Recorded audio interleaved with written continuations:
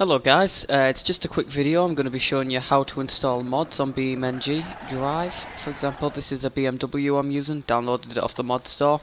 Right, what you want to do is first type BeamNG in the search bar and look for BeamNG.com. Once you've found that, go up to Forum, click on that, and it will bring up these little panels. If you scroll down, you'll see the mod section. All you do is simply click on a vehicle, whatever mod you want. For example, so I've clicked on vehicle, then land vehicles. So for example, there's a 1999 Ford Crown Victoria, so I'll click on that. Then I will look for the attached file link, so you click that. It will be in different places on different pages. Once you've clicked that, the download will begin. This one's going to take 3 minutes because my download speed is absolutely horrible.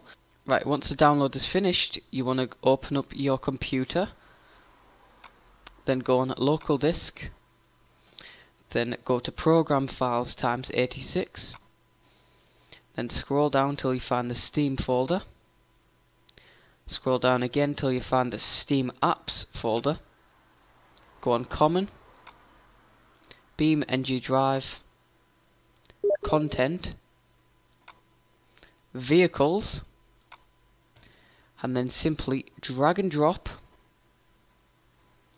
it into that folder, and voila, you have a new mod, a new vehicle, new map, whatever you choose to download. Thanks for watching guys, leave a like if it was useful, and I'll see you next time.